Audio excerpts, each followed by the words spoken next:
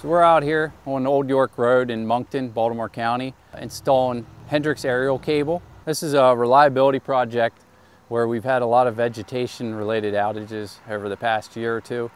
We previously pulled in the new conductors, and now today they're sagging that to the proper tension, and then they're going to add spacers in, which supports the new conductors. It hangs off of high-tension messenger. Hendrix is an overhead aerial cable system with much smaller footprint than open wire construction. It's more compact. It gives you more clearance from vegetation-related issues. This bracket gets clamped down on the top messenger, which is the support wire, and then the conductors will go in each one of these, and they get locked down. Reducing the overhead exposure limits vegetation-related outages. There's also the high-tension messenger wire, helps keep branches from tearing down the conductors.